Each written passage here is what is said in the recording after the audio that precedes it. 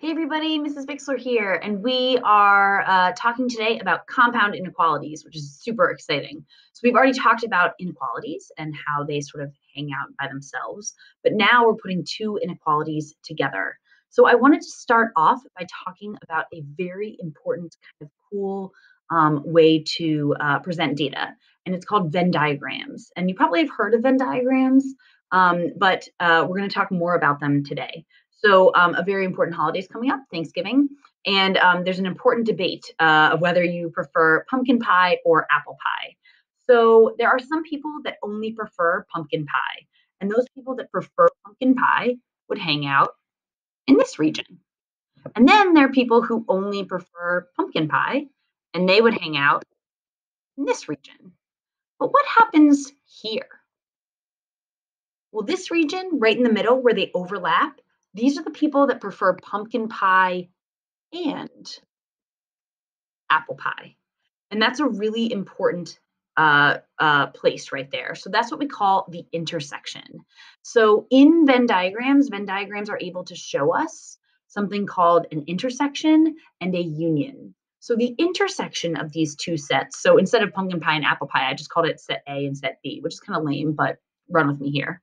So the intersection of section of part A and part B, or group A and group B, the intersection is where they overlap. So if you're part of A and part of B, you go here. But the union of A or B, so the union of like a data set A, a data set B, would be if you're in A or if you're in B. So the union of A and B would be here. So if you're in A or if you're in B, then you can be part of my crew. So if you look at the notation here, this is really important. The sort of like upside down, almost like N looking thing, that means intersection. So A intersection B. And then down here at the bottom, this little U, means A union B. So again, the union is one or the other. So if you like apple pie or if you like pumpkin pie or if you like both. And the intersection is and. If you like apple pie and pumpkin pie, then you're in my crew. Okay? Fab. So let's scooch on. So several years ago, I had to include this for Halloween. The math department was like, we don't know where we're going to be. So we decided to be Venn diagrams. And so here on the left, that's me. I'm well rested. This is pre-children. And if you look at what I am the intersection of beautiful and witty. And ain't that the truth? Not sure what Mr. Bass was on the right, but I'm sure it wasn't as funny as beautiful and witty, that intersection. So what that's saying is essentially I am both beautiful and witty, that intersection. All right, so we can debate later. All right, so let's try this one. I want you to pause the video and I want you to tell me what the intersection is of A and B. So the intersection of A and B. Pause the video, come back. Okay, we're back. So hopefully you figured out if it's A intersection B, that means that you are in both A and B. It's going to be this section right here. So hopefully you said 1 and 4. Woohoo! Okay, moving on. Next one. Pause the video and tell me what A union B is. Go. Okay, we're back. Now remember, the union is if you are in A. Whoops, there goes my thing. So if you're in A or in B, or in both, right? Then you're part of my crew. So hopefully you said every single number that is listed. Woohoo! All right, so let's make things a little bit more complicated. I've now just added 3 sets here. So I've got A, B, and C. So I could do like apple pie, pumpkin pie, and meringue, lemon meringue pie. All right, so now let's try this one. So pause the video and tell me what A intersection C is. Go. All right, we're back. So we're just looking for the overlap. If you're in A and you're in C, so that's going to be right here. We don't even worry about B, and we got 3 and 4. Amazing. All right, last one. We're going to make this a little bit harder. So A union C first, and then I'm going to do that intersection with B. Try it. Pause the video. Okay, we're back. So I know that A union C, I'm going to use my highlighter here. I know that A union C is going to be everything in A or everything in B. And then I'm going to C, and then I'm going to see SEE where that overlaps with B. So look at that color coding there. This is amazing. So what's the answer? The answer is going to be that green section, 1, 4, and 7. All right, so you're probably wondering, like, I haven't really seen any inequalities here. Like, how does this relate? So if you want to graph intersections, you can.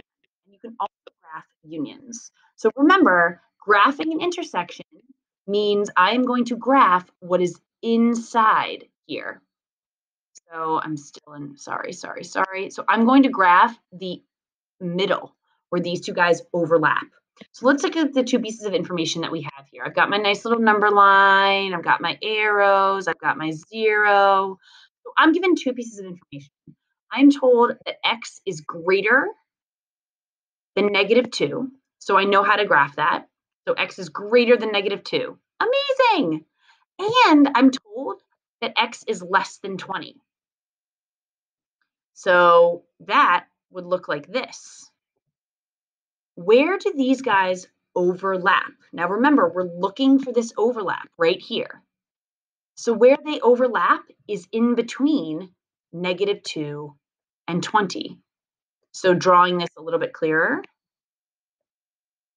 here's my 0. And all it's saying is I know that x has to be greater than -2 and at the same time less than 20. And we actually write this in a little different way, and we write it like this.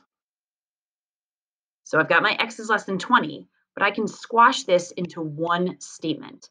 And we're actually going to talk about it and reference and inequalities or intersections like this, where it says -2 is less than x, which is less than 20.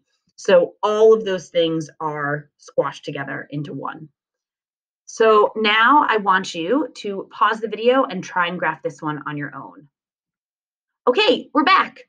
So did your line look like this? Woohoo! So the important part here is that you colored in your dots and you saw that x was going to be in between -8 and 82. And one way that I like to think about this is here's my x in between physically these two numbers when I write it.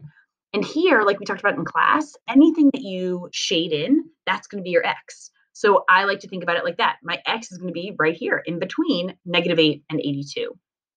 All right, so now you're probably wondering, well, let's do this problem quickly. Pause the video and tell me what you think this one's going to be. All right, so if we were going to write this, I've got my -2 and 20. All right, now let's move on. So now you're probably wondering, like, what about unions? So remember, a union is going to be if you're in this one or in this one, you're part of my crew. So let's look at this. I've got my number line, I've got my 0. So let's graph these individually. So x is less than 5. So x is less than 5, squiggle, squiggle, squiggle, squiggle. Or x is greater than 15. Open circle, squiggle, squiggle, squiggle, everything to the right. So this one's actually really easy because do you see how you can be either less than 5 or greater than 15? When we graph unions, we're looking for that jump.